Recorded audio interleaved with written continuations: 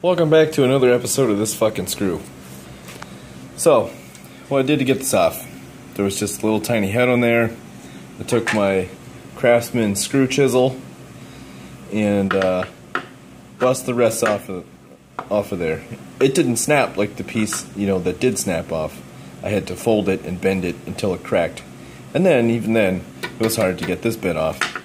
So that was bent up a little bit. So I had to take that, put it on the floor, pound it flat with my ball-peen hammer. There's the stem of the screw. It's still in there. For some reason there was like sand and stuff in there. I don't know why there was sand in there. This is what it's supposed to look like. Right there. That's what it's supposed to look like. And that is what it's not supposed to look like.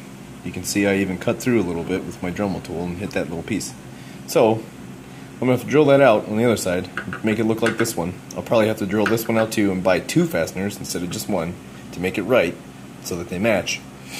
To use this piece again.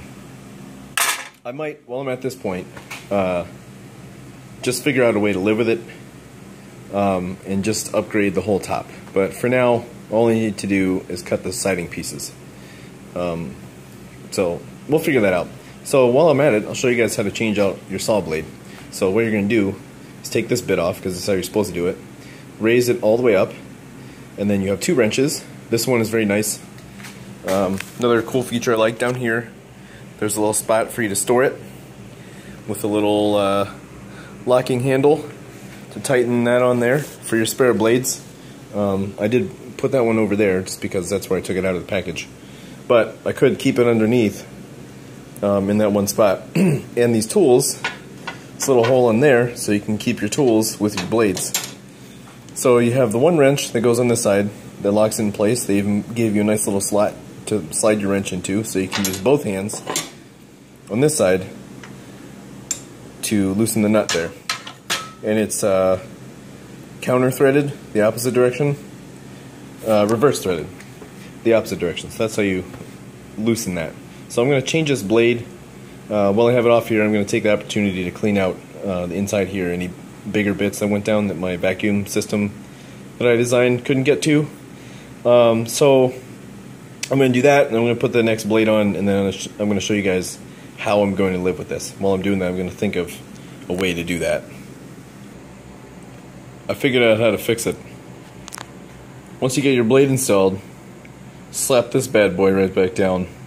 Clean up your surface, get all your WD-40 off from changing out your blade. Rub a little denatured alcohol on there to get up the oil. Slap a good old piece of duct tape on there. That's how you make things better.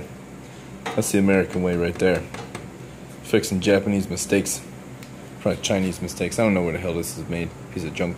So, make sure you get your blade oriented the correct way, otherwise when you go to cut on it, it's not going to cut. It'll just sling your piece of wood away from you. No, it won't. It won't sling it away from you. It's not going to cut. It's just going to be a fancy party clacker. That's it. So, what would a good hillbilly channel be without a good duct tape fix? This is how I'm going to live with it. Why is this okay? Because I'm going to be making my cuts on this side, sending the piece through here, and not this side. Even though this would probably work.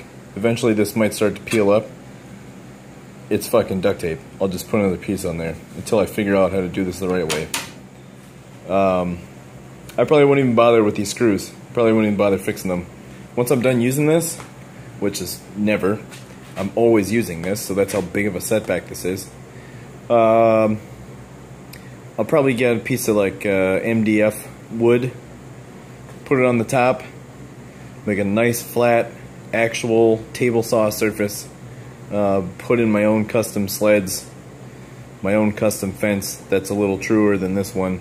This one was pretty true when that piece was on there. It was nice and straight. Didn't really have to worry about it, and that piece broke off, and now it sucks. I have to square it up and square it up again, and then when you clamp it down, it tries to not go straight. So I can build myself a much better fence that will actually work instead of this one. This guy here is useless. It's so floppy and gross. So I'll fix that and make that better too. So that concludes this episode of this fucking screw. It's out. Most of it, at least. and I have a temporary fix that's going to work for now, so I can keep building my daughter's dollhouse. So, hope you guys learned something from this. Definitely don't rule out duct tape. It does work. It's not a joke. I mean, kind of is. Alright, it's a joke. But I'm going to leave that on there. I'm actually going to use that. That's serious. I tried it out. It doesn't really wiggle out of place. I'm not concerned about it. It's not going to hit the blade, so we're good. The other screw's in there nice and tight. As long as that one doesn't come out, this isn't going to move back and forth and hit the blade. So I'll be fine. So I hope you can rest easy tonight. I will be A-okay until I fix this the right way. So that's it for this one. Hope you guys learned something. Have an outstanding day. I love you guys. Like, share, and subscribe. I'm out.